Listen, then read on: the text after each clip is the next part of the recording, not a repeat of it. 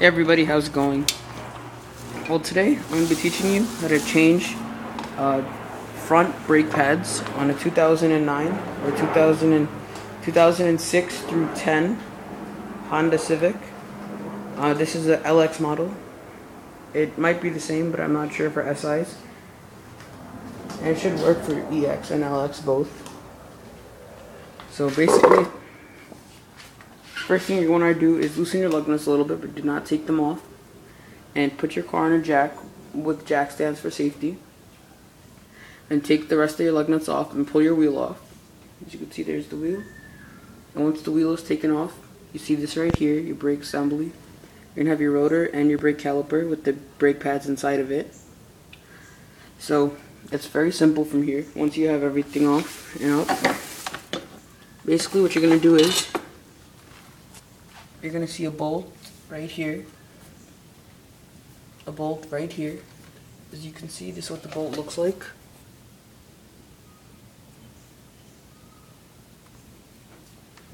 The bolt's going to come right out from the side. Just like it goes in, it'll come right out. And then once that bolt is out, your caliper is basically undone from one side. So that's where the bolt was. Your caliper pops right up, and once your caliper comes up, here's your rotor, and you're gonna find your brake pads, one on this side and one on this side. So basically, if your brake pads are a little bit stuck onto the rotor and they're being stubborn, take a flathead screwdriver and pry them off, and take your old brake pads off, and obviously replace them with your new brake pads. As you can see here, my new brake pads. I got these from Pep Boys. And once your new brake pads are in,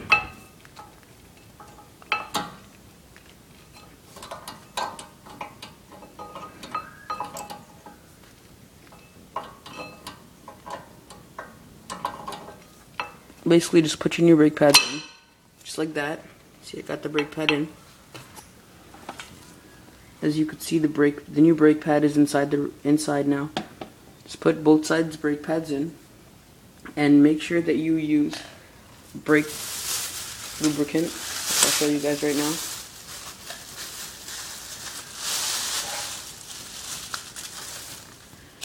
This is $1.19 at Pep Boys.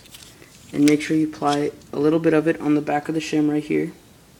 And put the other brake pad in. And what you're going to want to do is take your old brake pad and put it against the piston right here. As you can see, that's the piston. Put it against it and use the C-clamp or piston. I don't know. I use the C-clamp. I don't know. I believe there are other things that you could use.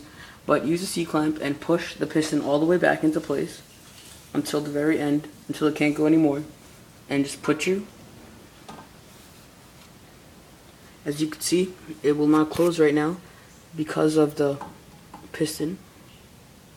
So once you have that done, you just put your caliper back down. Let me take my brake pad out, show you guys.